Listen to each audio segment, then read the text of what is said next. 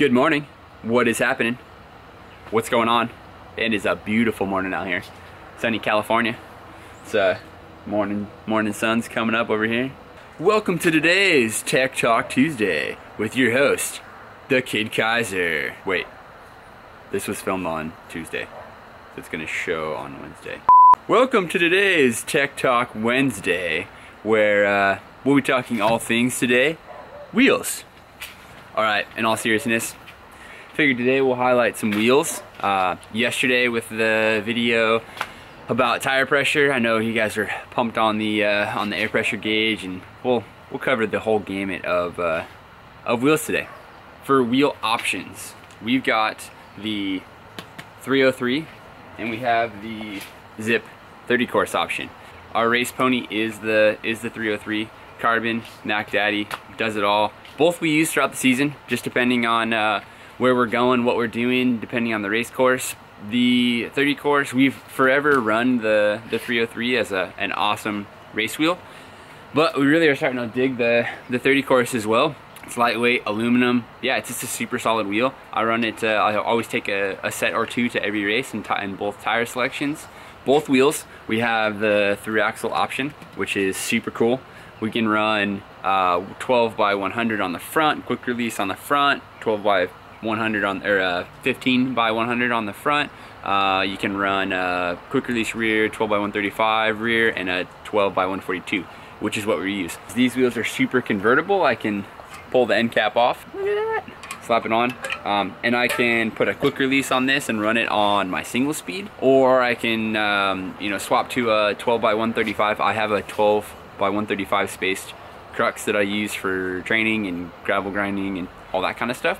We can interchange these wheels or these hubs, interchange the wheel on any bike we want. Run the Specialized Tracer tire on both sets. This is one of my most liked tires. Very fast rolling, kind of small block, a little bit of a tapered front to it.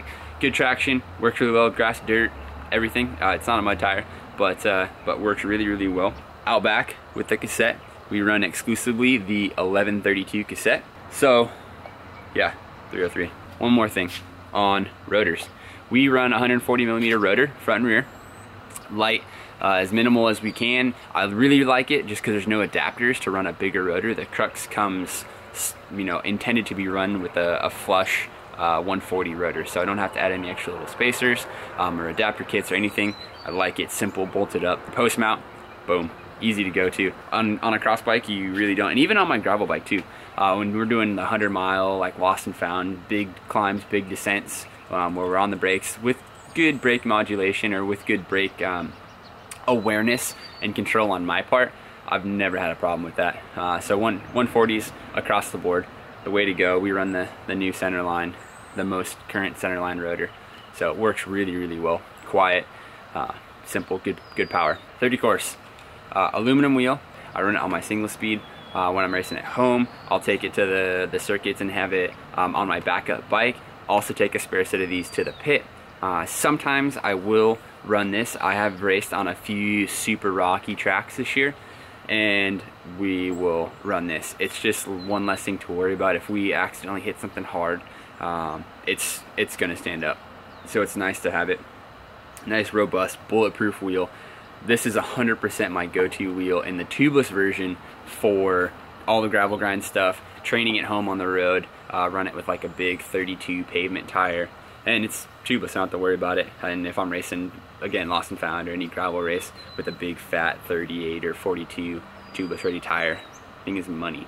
This is an awesome wheel. I think it kind of goes underrated because it's aluminum, but it's competitive with carbon. So the 30 course wheel is a bitchin' wheel set. For today's Tech Talk Tuesday, and onto the daily vlog. Here to start the day at Kinetic, make some stuff happen, have some fun, work on some bikes, ride some bikes, enjoy the day, do it.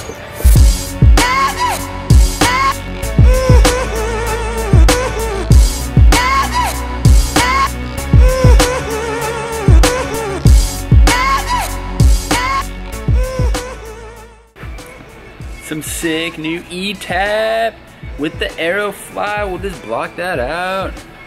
Boom. Aero flat bar. E-tap. Get it. Sick. I've got a 6 o'clock appointment. It's now 5:40. Appointment is 25 minutes away.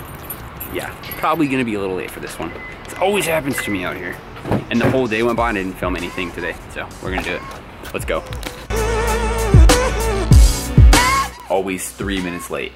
3 to 5 minutes late, always. It's bad. It's really bad. I need to leave earlier. My clock runs 5 minutes fast in the car, and I somehow am still 5 minutes late. It's not a good thing. All right, that's it. Tech Talk today was the winner. But that said, over and out.